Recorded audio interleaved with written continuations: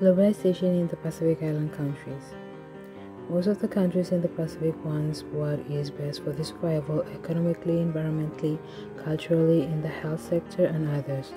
Globalization is one of the things that is happening globally, and it is not new. It has been existed long before until today due to the interconnectedness that many countries have between them, but in today's context, there is a fast increase and transformation in all the sectors due to globalization. The challenges of globalization in the Pacific region in relation to the environment are very common.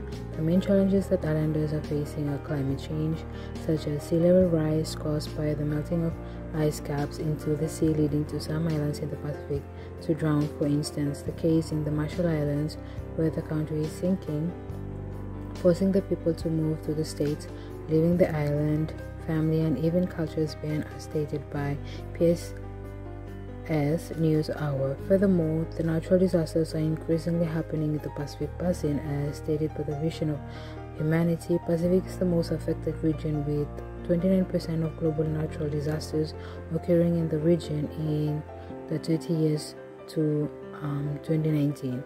It was exposed to the largest number of natural disasters, with 2,845 events in the last 30 years. The global data analysis has shown that natural hazards have increased in numbers all over the globe, which is a tenfold uplift since the year 1960s. The Pacific Island nations face the highest portion of these natural disasters since 1990s. In addition, globalization do have challenges, but it has beneficial sides such as exposure to foreign ideas and lifestyles.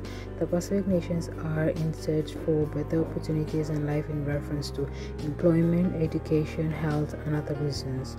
As stated by Australian National University, the Pacific Islands are feeling the effects of globalization. Free trade into current garments are threatening two of Fiji's key industries. At the same time, the other opportunities are emerging. Labor migration is growing in the importance, and the Pacific governments are calling for more access to Australians' labor market. Fiji has joined Samoa, Tonga, Tuvalu, and Kiribati as a remittance economy, with thousands of its citizens working overseas.